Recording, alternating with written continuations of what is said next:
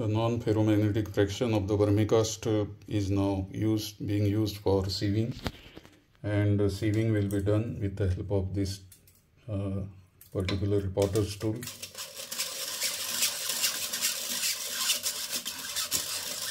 You cannot shake it, so to pass as much as possible through this top 150 micron and then lift it, and then check the other one, that is 75 micron, which is below it.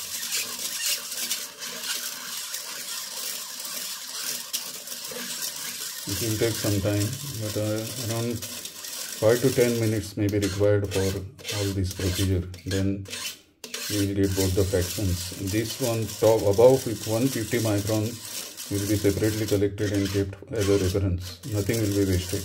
Everything is going to be recorded and kept and archived for future use and reference, so that many replicates can be done.